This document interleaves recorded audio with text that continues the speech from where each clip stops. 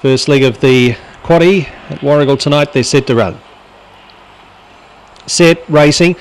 Slow out of boxes there was Aston Upton winning the start towards the outside. Josie Rumble, there it goes, straight across to lead from Tanawin Creek, going up to second. Zipping Selma pushing through on that first corner, but getting a check behind it there was Iona Express and also Destiny Seahorse. Joe's Dolly's up in front of a few. They swing for home. Aston Bolt getting well back in the straight. In front, Josie Rumble. Tanawin Creek comes at it, trying hard. Joe's Dolly, they hit the line.